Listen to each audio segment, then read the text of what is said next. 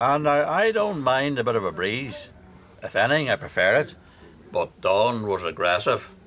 So I says to himself, says I, Colm, this is no day for a do. What's happening? For when the bride arrived, and as I say, by this stage, the wind was fierce. My dad. I've never heard wind like it.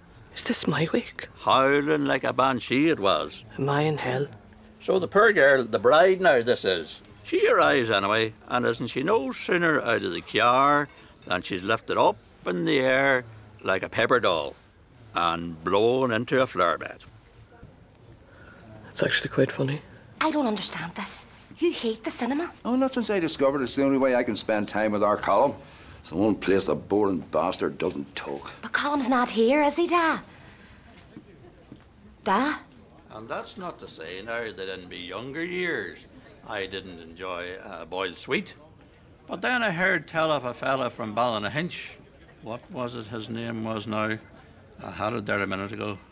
It'll come to me. Anyway, this Ballynahinch lad, and as I say, his name escapes me, but he was mad keen on the boiled sweets. Sure, he couldn't get enough of them, but in the end, well, didn't he choke to death on one?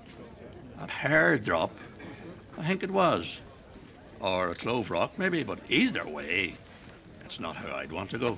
I know, love. I know. Look, lads, if you want my opinion... I don't! Grand.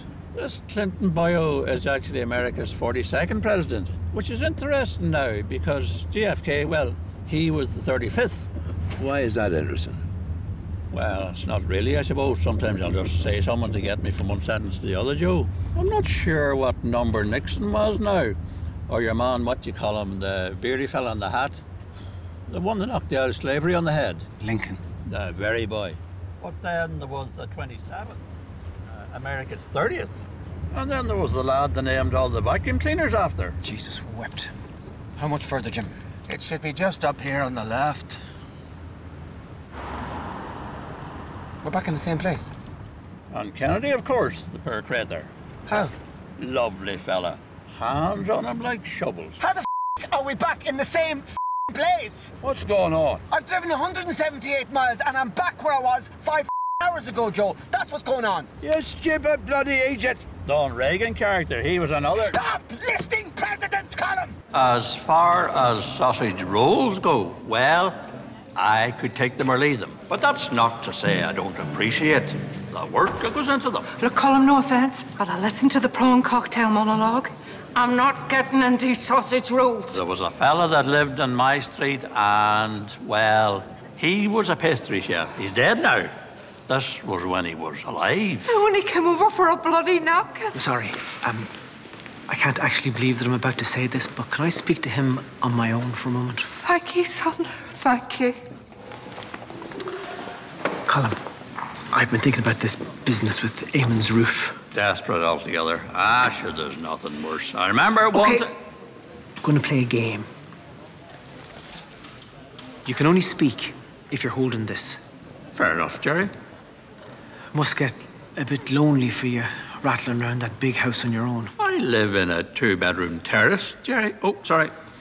I live in a 2-bedroom... 2 bedrooms is still 1 bedroom too many. But what if Eamon came and stayed with you for a bit? I don't know, Jerry. Why not? I'm sure you'd be company for each other. The thing is... Now, how do I put this? I'm trying to find the right word. What? You don't have the breadstick, Jerry? Feck the breadstick. What is it? Well, I find Eamon a bit boring, to be honest. I see. It's Uncle Colm. Well, I'm not taking it. I've been stung once already this week. An hour and 45 minutes talking about his new shoelaces. Sure, I've stopped answering my phone altogether for fear it's him, Mary. Will you take it, Da? No chance, love. I mean, I know I shouldn't say this about my own brother, but by Christ, he's a boring bastard. Well, is somebody going to take it or not? Don't you be cheeky. Less of the cheek, you. How's it going, Colm? Would you ever think of going cordless? I was brave and cold earlier, that's true. Shauna Sharkey went cordless and she's like a new woman now, Jerry. No, it's not as cold now. She can make a call from her living room, from her kitchen, from her bedroom. Right, look, Colm, I don't have long. We're sitting to the chippy here. And the other night, right, and this is no word of a lie, she rang me from the bath. These cordless phones of the future. What? Oh, my God. What's wrong? Our Colm's in the police station. Last night, 2 gunmen forced their way into his house, tied him up, stole his van. Dirty bastards. Oh, God love you, you poor critter. You ought to come straight round here, do you hear me? There was a knock at the door. This must have been, we're talking 8, half 8, for I was halfway through my dinner. And up I got to open it, and there they both were, large as life. And the taller fella, though to be fair, there was no more than an inch in it. Jesus wept. The slightly taller fella, he says to me, says he, do you know who we are? How's a buddy supposed to enjoy his dinner? And I says to him, says I, well, I can't be sure now, but maybe if you took off the balaclavas. And then he says to me, the slightly taller fella does, he says, step aside, we are armed. Class. And that's when the smaller fella, although as I say, we're talking an inch. Let me make it stop. An inch and a half at most. I need a drink. He has the bright idea of tying me to the radiator, you see. And I remember saying to myself, says I, Colm, it's a good job you have the Economy 7 on the old timer, or you'd be roasted here. Did you go for the Economy 7 in the end, Colm? I thought you says the hot water sentence were minefield. For the love of God, Sarah, no diversions, please. Aye, come on, let's pick it up. They tied you to the heater. They did indeed. And there I am, shackled to the thermostatic valve with my new shoelaces, when one of them, the smaller fella, or hang on, maybe it was the... Doesn't matter, Colm. Well, it was one of the two. He's looking for the keys to the van. Oh, ranting and raving and getting himself all worked up, threatening to set fire to me good chaise long and all sorts. By Jesus, they were absolutely desperate to borrow their own van. Colm, they didn't borrow your van. They stole your van, used it to move arms across the border, and then they blew it up. Aye, nightmare altogether. Oh, well, I'm delighted for you, Colm. What? Well, I just mean that, well, before he had nothing really going for him, but now, well, now he is somebody. Now he's the fella that got tied to his own radiator. Thanks, Sarah. Oh, shite. There you are. He spayed us.